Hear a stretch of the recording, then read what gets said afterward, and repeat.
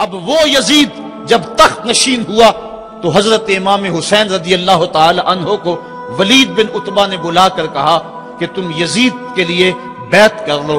تو حضرت امام حمام حضرت امام حسین نے دو ٹوک کہا کہ یہ کیسے ہو سکتا ہے کہ میں اس جیسے ظالم شخص کے ہاتھ پہ بیعت کروں.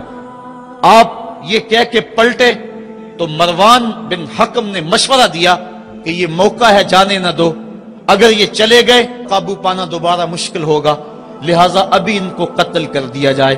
یہ حضرت امام حسین رضی اللہ تعالی عنہ کے کانوں میں آواز پڑی. روایات میں آتا ہے کہ آپ نے انہی قدموں کے بل پیچھے پلٹ کے نیام سے تلوار باہر نکالی اور ہوا میں لہرانی شروع کر دی.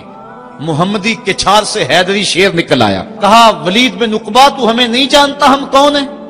آنا حسین ابن علی ابن ابی طالب، میں حسین ہوں، علی کا بیٹا ہوں، اور علی ابو طالب کا بیٹا ہے. ہمارے گھر میں قرآن اترتا رہا ہے، فرشتے ہمارے گھر میں آتے رہے ہیں. وَيَزِيدُ ابن المعاویہ فاسقن فاجرن قاتل النفس مولن بالفسق شارب الخمر، اور یزید فاسق ہے، فاجر ہے، مسلمانوں کا قاتل ہے اور شراب پیتا ہے، اس لیے حسین ڈنکے کی چوٹ پہ یزید کی بیعت سے انکار کرتا ہے. حضرت امام حمام امام حسین رضی اللہ تعالی عنہ نے انکار بیعت کی وجہ بیان کر دی. آج یہ پراپیگنڈا کیا جاتا ہے کہ یہ دو شہزادوں کی جنگ تھی اور یہ اقتدار کے لیے سب کچھ ہوا. اگر یہ بات ہوتی تو ترمح بن عدی کہہ رہا ہے، حاتم تائی کا پوتا، جب آپ میدان کربلا کی طرف بڑھ رہے ہیں، حضور آپ میرے پہاڑوں میں آ جائیں اور 5000 کا لشکر آپ کی پشت پہ رکھ دوں گا اور آپ جدھر بڑھیں گے وہ جان نثاری کرتے ہوئے آپ کے پیچھے ہوں گے اور یزید کی حکومت کے ٹکڑے کر کے رکھ دیں. حضرت امام حمام امام حسین نے ترمح بن عدی بن حاتم کی اس پیشکش کو ٹھکرا دیا. کہا میں تو کسی اور کام کے لیے جا رہا ہوں. یزید کے چہرے سے اس نقاب کو نوچنا تھا، اس کے مکروہ چہرے کو لوگوں کے سامنے ننگا کر کے بتلانا تھا کہ یہ وہ شخص ہے کہ جس کے بارے میں میرے محبوب اور میرے نانا نے خبر دی ہے کہ بنو امیہ کا ایک ظالم شخص میری سنت کو بدلے گا اور وہ سنت کو بدلنے والا یہی شخص یزید ہے. تو حضرت امام حمام حضرت امام حسین رضی اللہ تعالی عنہ، واقعہ بڑا طویل ہے. مدینہ تو رسول چھوڑا اور 8 دن حاجی مدینہ تو رسول میں رہتا ہے اور چھوڑنا قیامت سے کم نہیں ہوتا. اور حسین تو پیدا مدینے میں ہوئے تھے، ان کا مسکن مدینے میں، وہ کھیلنے کے لیے نکلتے تھے تو مسجد نبوی کا صحن ہوتا تھا. حضرت امام حسین کے گھر کا دروازہ مسجد نبوی کے اندر کھلتا تھا. وہ حسین جو مسجد نبوی میں کھیلتا رہا، حضور کے کندھوں پہ سواری کرتا رہا اور حضور ان کو پکڑ کے اپنے پاؤں پہ اور اپنی رانوں پہ اور اپنے پیٹ پہ اور اپنے سینے پہ بٹھاتے رہے، جن کے لیے حضور خطبہ چھوڑتے رہے، سجدوں کو طول دیتے رہے. وہ حسین ابن علی آج اس شہر مدینہ کی بہاروں کو چھوڑ رہے ہیں.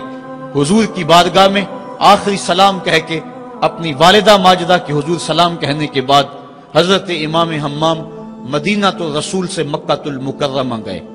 وہاں پہنچ کے آپ نے ماہ شعبان، ماہ رمضان، ماہ شوال اور ماہ ذیقعد اور ذی الحج کے کچھ دن گزارے.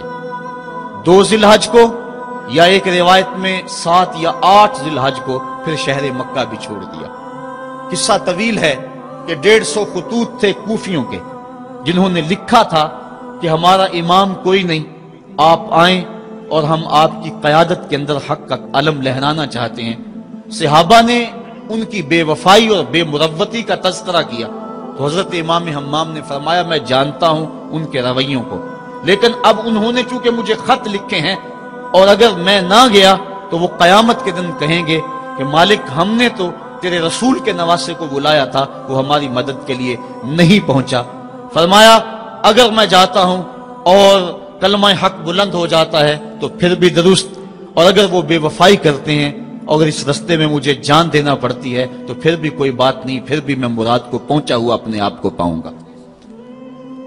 آپ مکہ المکرمہ سے کوفہ کی سمت روانہ ہوئے. رستے میں حضرت مسلم بن عقیل کی شہادت کی خبر ملی، لیکن پھر بھی آگے بڑھتے چلے گئے۔ کوفہ سے 2 منزل دور حر بن یزید ریاحی 1000 کے لشکر کے ساتھ مزاحم ہوا اور آپ کو روک کر میدان کربلا میں لے گیا۔ آپ نے کہا کہ میں یزید کی بیعت کسی صورت میں نہیں کروں گا، جس سے صرف حق ہی قبول ہو، یہی جس کا اصل اصول ہو، جو نہ جھک سکے جو نہ بک سکے، اسے کربلائیں ہی راس ہیں۔ حضرت امام حسین امام حمام کربلا کے تپتے ہوئے ریگزار کے اندر 2 محرم کو پہنچے اور 9 محرم تک آپ مختلف انداز سے مفاہمت کی بات اس انداز سے کرتے رہے کہ میں بیعت نہیں کروں گا، لیکن کچھ تو خون سے بھی بچنا چاہتا ہوں۔ لیکن ان کا ایک ہی مطالبہ تھا کہ ہر صورت میں بیعت کرنا ہوگی، اس کے علاوہ کوئی صورت نہیں ہے۔ ان کا یہ مطالبہ تھا، ان کی بات یہ تھی کہ بیعت تو میں کسی صورت نہیں کر سکتا، چونکہ انکار بیعت کی جو وجہ آپ نے وہاں بیان کی وہ وجہ بہر صورت موجود تھی، اس لیے کہا کہ کسی صورت میں میں یزید کے ہاتھ پہ بیعت نہیں کر سکتا۔ خیر وقت گزرتا گیا، پھر 9 کو یہ بات طے ہو گئی کہ لڑنے کے لیے تیار ہو جاؤ اگر تم نے بیعت نہیں کرنی۔ بیعت کرنے کی صورت میں مراعات سے نوازا جا رہا تھا، بڑے سے بڑا شہنشاہ بھی ہوتا اس کے پاؤں میں بھی لغزش آ جاتی، لیکن حضرت امام حسین رضی اللہ تعالیٰ عنہ نے فرمایا کہ یہ تخت و تاج کیا چیز ہیں، جن کی مسند محبوب کی گلی میں لگی ہو وہ تخت سکندری پہ کبھی تھوکا بھی نہیں کرتے۔ مجھے ان تخت و تاج کی پرواہ نہیں، میں تو کلمت الحق کے اعلیٰ کے لیے میدان عمل میں آیا ہوں۔ آپ نے مقام بیضا پہ خطبہ دیتے ہوئے کہا تھا کہ لوگوں میں جانتا ہوں کہ میرے ساتھ کیا ہونے والا ہے، لیکن اس کے باوجود میں میدان میں اس لیے جا رہا ہوں وَلَكُمْ فِيَّ أُسْوَةٌ کہ میری زندگی تمہارے لیے ایک نمونہ بن جائے۔ آپ نے اپنی زندگی کو قیامت تک آنے والی نسلوں کے لیے ایک نمونہ قرار دیا، اور میں نے پچھلے اجتماع کے موقع پہ کہا تھا، جو احباب پچھلے اجتماع پہ موجود تھے انہیں وہ جملے یاد ہوں گے کہ قیامت تک جبر کے خلاف جتنی بھی تحریکیں اٹھیں گی سب کا قائد حسین ابن علی ہوگا۔ انسان کی عقل اور منطق اس کو یہ دلیلیں دیتی ہے کہ تم جبر کے خلاف اگر میدان میں آئے تو کٹ جاؤ گے، ٹکڑے کر دیے جائیں گے۔ جبر سے مفاہمت کر لو، لیکن عشق سکھاتا ہے مفاہمت نہ سکھا، جبر ناروا سے مجھے میں سر بکف ہوں، لڑا دے کسی بلا سے مجھے۔ تو عشق انسان کو لڑنے کا سلیقہ دیتا ہے، محبت باطل سے ٹکرانے کا درس دیتی ہے۔ کہا میں اس کے باوجود میدان عمل میں جا رہا ہوں اس لیے کہ میری زندگی تمہارے لیے نمونہ بن جائے، اور قیامت تک لوگ میری زندگی سے راہیں تلاش کرتے کرتے میری زندگی کو نمونہ بناتے بناتے جبر کے مقابلے میں کھڑے ہو جائیں اور سرخروئی اور کامیابی حاصل پائیں۔ تا قیامت قطع استبداد کر، موج خون او چمن ایجاد کر۔ اللہ اللہ بائے بسم اللہ پدر، مانائے ذبح عظیم آیت بسر۔ سرخ رو عشق غیور از خون او، شوخی این مصرع از مضمون او۔ عشق غیور کے چہرے پہ جو سرخی دوڑ رہی ہے یہ حسین ابن علی کے خون کا صدقہ ہے۔ ان کے خون نے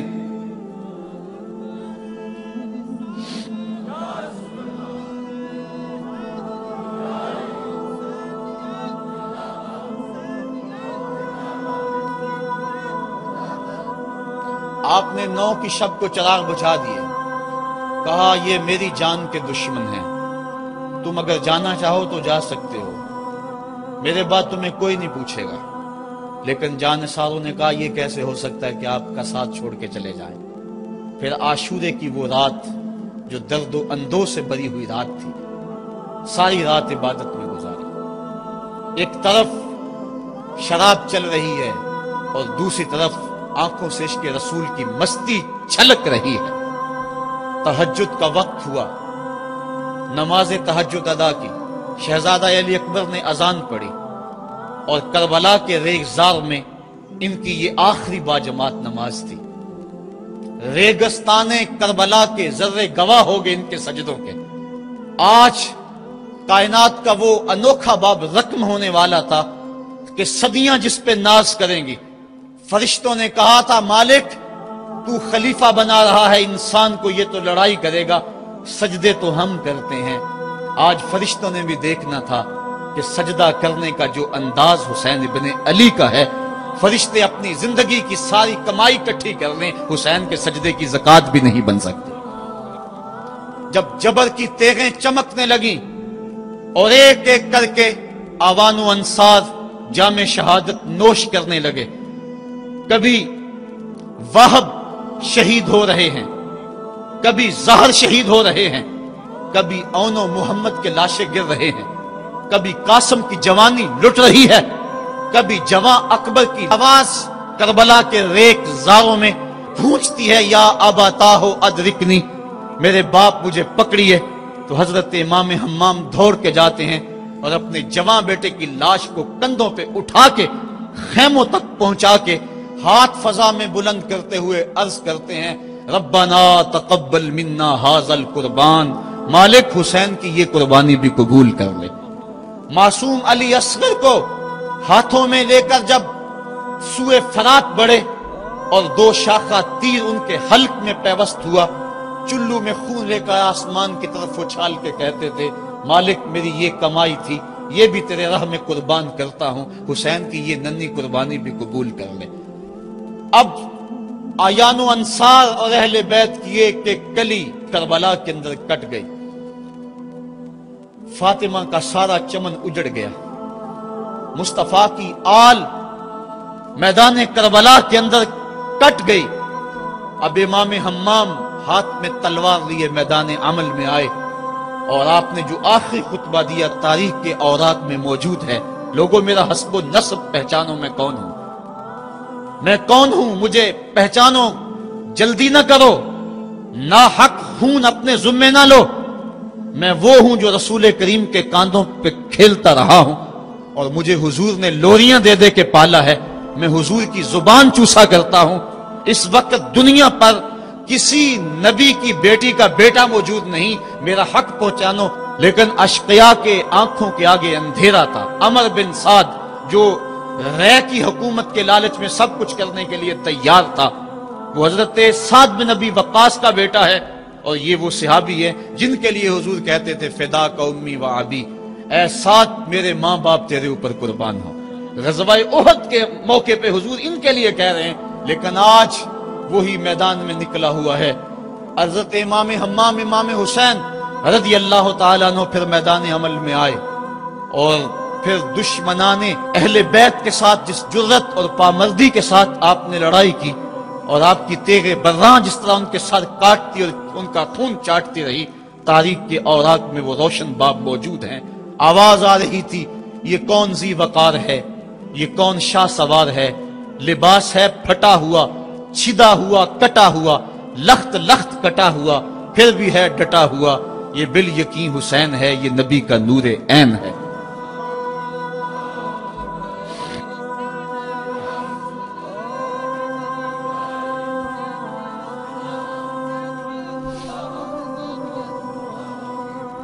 حضرت امام حسین حضرت امام حمام رضی اللہ تعالی عنہ میدان کربلا کے اندر جبر کی تیغوں کے مقابلے میں کھڑے ہیں۔ حق بلند ہوتا ہے، باطل کے پاس جتنے مرضی لاؤ لشکر ہوں، باطل بزدل ہوتا ہے، اس کے سینے کے اندر وہ حرارت نہیں ہوتی جو حق کے سینے کے اندر ہوتی ہے۔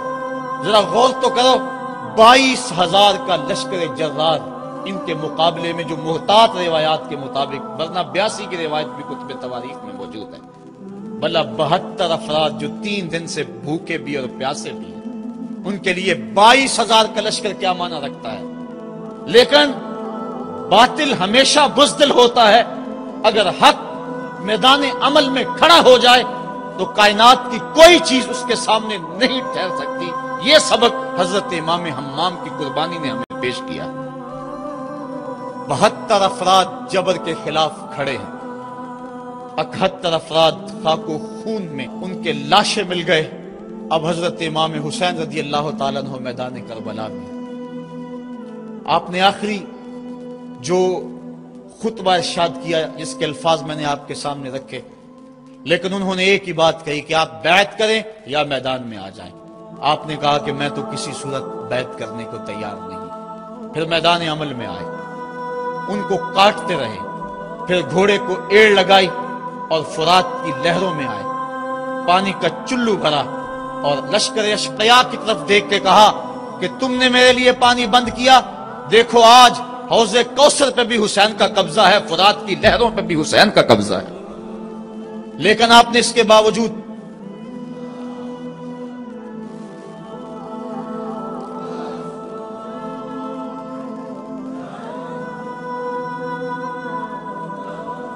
حضرت امام حمام حضرت امام حسین رضی اللہ تعالیٰ عنہ نے پانی پیا نہیں، ان کو سکینہ کی پیاس یاد آ گئی ہوگی، جس طرح حضرت علی اصغر پیاس سے شہید ہوئے وہ منظر یاد آ گیا ہوگا۔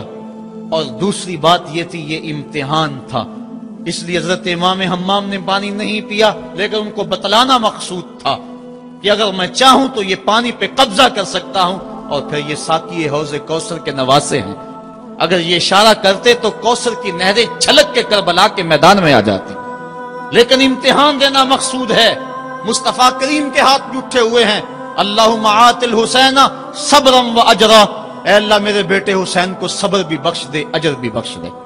حضرت امام حمام رضی اللہ تعالیٰ عنہ جبر کے مقابلے میں ڈٹے ہوئے ہیں، آپ کی تیغ برراں ان کا خون چاٹتی رہی، پھر انہوں نے یک بارگی آپ کے اوپر حملہ کر دیا۔ حضرت امام حمام نے اس حالت کے اندر بھی اپنی زبان کو روکا اور زبان سے ہائے تک نہیں کی۔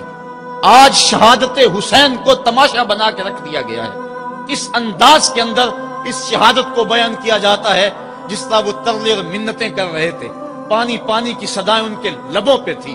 نہیں، ایسا نہیں تھا، زخم پہ زخم کھا کے جی، خون جگر کے گھونٹ پی، آہ نہ کر لبوں کو سی، یہ عشق ہے دل لگی نہیں۔ جب محبت کا دم بھرا ہے تو سب کچھ کٹانا ہوگا اور کٹا کے بھی مسکرانا ہوگا۔ جو محبت کے دعویٰ رکھنے والے ہوتے ہیں ان کا امتحان ہوتا ہے، مشکل موقع پر ہی تو امتحان ہوتا ہے کہ اس موقع پہ یہ دامن صبر کو تھامتے ہیں یا نہیں تھامتے۔ اگر وہ ہائے ہائے کرتے رہے، وہ چیختے اور پکارتے رہے، اور وہ پانی کے لیے ہاتھ اور جھولی پھیلاتے رہے، اور جو پانی کے لیے جھولیاں پھیلاتے تھے انہوں نے پھر بیعت کیوں نہ کر لی؟ ان کو اتنا کچھ دیا جاتا تھا، اس کو قبول کیوں نہ کیا؟ انہوں نے یزید کے تخت و تاج کو قبول نہ کیا، یزید سے پانی کیسے مانگتے؟ وہ تو خود حوض کوثر کے والی کے نواسے تھے، وہ اوروں سے پانی مانگتے پھرتے۔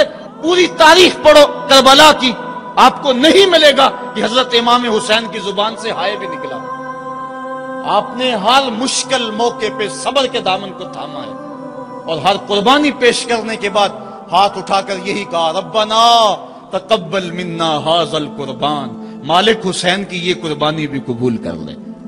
اس کا یہ مطلب نہیں کہ یہ دکھ کم تھے، اس کا مطلب یہ نہیں کہ مظلومیت نہیں تھی، وہ مصیبتیں تو اتنی تھی کہ پتھر کا کلیجہ بھی شک ہو جائے، کائنات کا کلیجہ چاک چاک ہو جائے، لیکن اس کے باوجود چونکہ ان کے صبر کا امتحان تھا، اور جب آپ کے اوپر پہم تیر برسنے لگے، محتاط روایات کے مطابق 33 زخم تلواروں کے آپ کے بدن پہ تھے، اور 34 گھاؤ نیزوں کے آپ کے جسم پہ تھے، بلکہ بہت سارے نیزوں کی انیاں ٹوٹ گئی تھی جسم میں۔ حضرت امام حسین رضی اللہ تعالیٰ عنہ کا جب پیراہن اتارا گیا اور اس کو جب دیکھا گیا تو 113 سوراخ اس میں تیروں کے تھے، اور گھوڑے کی زین سے جب فرش زمین پر گرے وہ تیر جسم میں اور پیوست ہو گئے۔ گھوڑے کی زین سے فرش زمین پر جب آنے لگے تو کافی عرصہ لگ گیا، چونکہ برچھیوں کی نوکوں پر آپ کتنی دیر تک معلّہ رہے۔ اس وقت گھوڑے کی زین سے فرش زمین پر آئے اور کربلا کی اس تپتی ہوئی ریت کے اوپر پیشانی رکھی، فوارے پھوٹ رہے تھے، کائنات دم بخود تھی، چرخے کہن کانپ رہا تھا۔ آج تک آسمان نے ایسا منظر نہیں دیکھا تھا، آج تک حوروں نے ایسا منظر نہیں دیکھا تھا، سورج بھی منہ چھپا رہا تھا عاشورے کے دن، یہ منظر اس سے بھی نہیں دیکھا جا رہا تھا۔ ریت کربلا کی کپ کپا رہی تھی، دشمنوں کے نرغے میں مصطفیٰ کا نواسا 3 دن کا پیاسا تیروں اور نیزوں کی برسات کے اندر اپنے پیشانی سجدے میں رکھ دی، اور آخری کلمات یہ تھے، اللہم رضن بقضائک وصبرن علی بلائک تسلیما لامرک سبحان ربی العالی۔ مالک، جو دکھ آئے، اذیتیں آئیں، مصیبتیں پہنچی، امتحان آیا، حسین اس پہ راضی ہو گیا، تیرے امر کو تسلیم کر لیا، تیری رضا پہ راضی ہوا۔ سب کچھ قربان کرنے کے بعد مالک حسین تیری تقدیر پہ راضی ہے، مالک تو بھی بتا تو بھی حسین پہ راضی ہوا ہے یا کہ نہیں ہوا ہے۔ تو حضرت امام حمام کا سر اس وقت تن انور سے جدا کر لیا گیا جب آپ سجدے کے اندر جھکے ہوئے تھے، سجدے میں سر جھکا ہوا تھا کہ دست قاتل نے جدا کر دیا۔ ایک شخص حرم کعبہ کے حج کے لیے آ رہا تھا، لبیک اللہم لبیک کی صدائیں اس کے لبوں پہ تھی کہ اس کی شہادت ہو گئی، وہ فوت ہو گیا۔ آقا کریم کو خبر دی گئی، حضور فرمایا کل جب قیامت کا دن ہوگا تو جب یہ اٹھے گا تو جس حالت میں فوت ہوا اس حالت میں اٹھے گا، اس کے لبوں پہ لبیک کی صدائیں ہوں گی۔ حسین ابن علی کا جب سر کٹا اور جب جسم سے تن انور سے ان کا سر انور جدا ہوا، اس وقت سر سجدے میں رکھا ہوا تھا۔ بندہ جس حال میں جاتا ہے قیامت کے دن اس طرح اٹھایا جاتا ہے۔ باقی لوگ قبروں میں اور انداز میں اٹھیں گے، حسین جب قبر سے اٹھے گا سر سجدے میں رکھا ہوا ہوگا۔ قیامت تک حسین نماز میں ہے، قیامت تک حسین نماز میں ہے، قیامت تک حسین سجدے میں ہے، قیامت تک حسین کا سر اللہ کے حضور جھکا ہوا ہے اور وقت کے یزیدوں کو للکار رہا ہے۔ وقت کے یزیدوں، تم اپنے اپنے دور میں پر پرزے نکالتے رہو گے، لیکن حسین کا سر اور حسین کے ماننے والوں کا سر کبھی بھی تمہارے سامنے نہیں جھکے گا۔